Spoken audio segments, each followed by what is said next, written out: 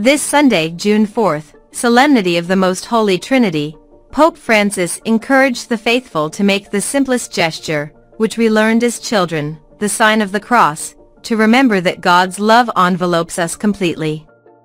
By tracing the cross on our body, we remember how much God has loved us, even to the point of giving His life for us, and we repeat to ourselves that His love envelopes us completely, from top to bottom, from left to right, like an embrace that never abandons us.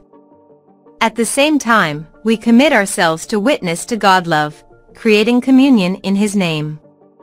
Finally, he recalled that God is love. He has given His life for us.